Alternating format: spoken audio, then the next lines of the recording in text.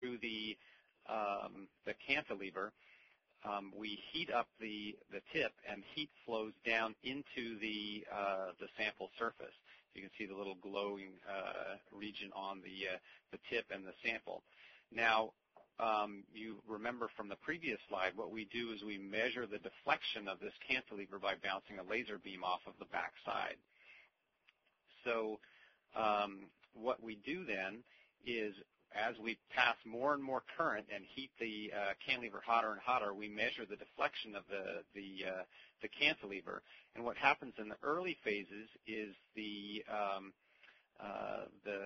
material of the sample, as it's heated, will thermally expand, and it pushes the cantilever up, so we see the deflection increase. Now, at a certain temperature, the material underneath the tip, the material that's getting heated, will soften, and the tip will penetrate slightly into the sample surface, and therefore the deflection will turn around. And what we can do is then identify the temperature at which that transition occurs, and this could be a melting transition or it could be a glass transition, and we can measure very accurately what the transition at which this occurs is.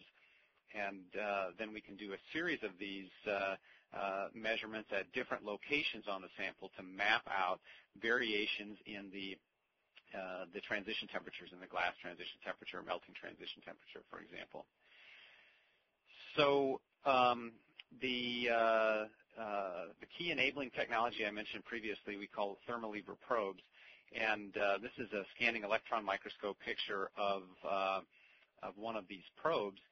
As I said, they're about as long as one of your hairs is in diameter, and they have a sharp tip at the end of the cantilever. So right down here at the very end, if we blow that up, is a sharp sort of pyramid-shaped tip with an end radius very small, about 30 nanometers.